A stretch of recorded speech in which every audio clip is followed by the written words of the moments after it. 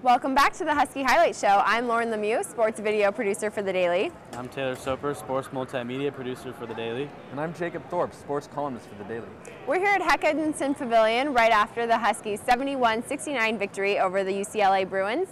And let's get straight to the highlights. At the end of the first half, it was UW 35, UCLA 34. Husky center Aziz Njime got off to an aggressive start for the Dogs, but picked up 2 early fouls and headed to the bench for the last 12 minutes of the first. This enabled big man Josh Smith to dominate in the paint. He had 14 points for the Bruins to end the half. UW scoring was a little more evenly distributed. Abdul Gaddy had this and one, and Sean Kemp slammed down this dunk for the Dogs. Moving along to the second half, the UW offense was out of sync, and with 6 minutes left in the game, the Bruins were up 65-55. But then it was Terrence Ross to the rescue for the Dogs. T. Ross scored 10 of UW's 12 final points. He drained 2 threes and hit 2 jumpers to help UW go on a 13-0 run and put away UCLA. Norman Powell missed a jumper at the buzzer, and the Huskies came away with a 71-69 victory over the Bruins. With Cal losing tonight to Arizona at home, the Huskies, as of now, can solely claim the title of first in the Pac-12.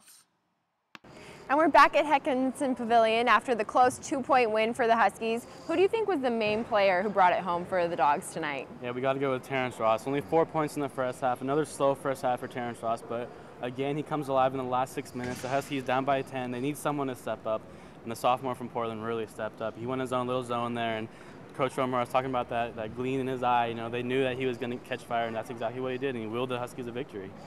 Absolutely, and UCLA had a pretty big player tonight. Jacob, who would you say that was? Well, I'm going to go with a big player in every sense of the word, Lauren. Josh Smith.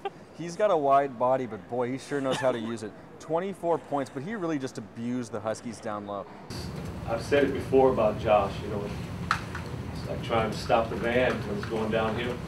Not only that, when you've got a center like that that's really just so much bigger than everyone else, the fact that he can hit his free throws really hurt the Huskies. He missed a few late on in the game, but early in the game, there's not a lot they could do to stop him. He was throwing players around in the post. When they'd foul him, he'd make his free throws. If he could play a full 30 or so minutes a game, he'd be a real terror in this conference. With 6 minutes left in the second half, the Huskies were down by 10. They had a total of 16 turnovers this whole game. Did you see them falling apart as a team at all? And when was that point when they came back together? Yeah, for 34 minutes of this game, the ball kind of seemed like a hot potato for the Huskies. No one really wanted to take control.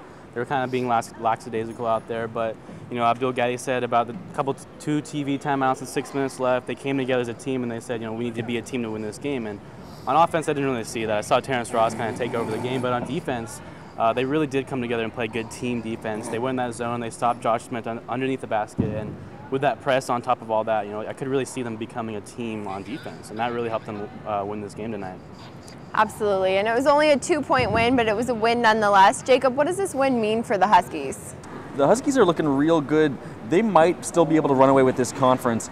They're 8-2 right now, and they've put kind of their toughest games behind them. They've still got a few challenges ahead, but they know they can beat every team in this conference now.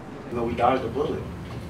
Like, we're playing for a Pac-12 championship, and we don't want to look back at the summertime and be saying, what if we played harder that UCLA game and what could have happened?